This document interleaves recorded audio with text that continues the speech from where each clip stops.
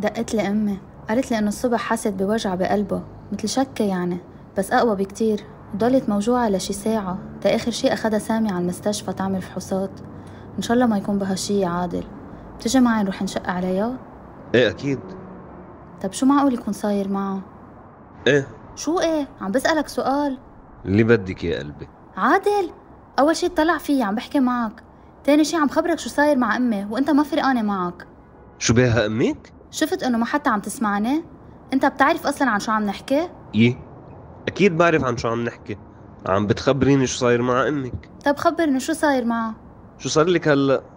انه شو بده يكون الحديث يعني مثل العادة؟ شو طبخت اليوم؟ يا بمين التقت بالسوبر ماركت؟ يا شو اشتريت ثياب؟ يعني بتمنى مرة نكون عم نحكي وتكون عم تتسمع علي. شو ما خرجي انحكى معك.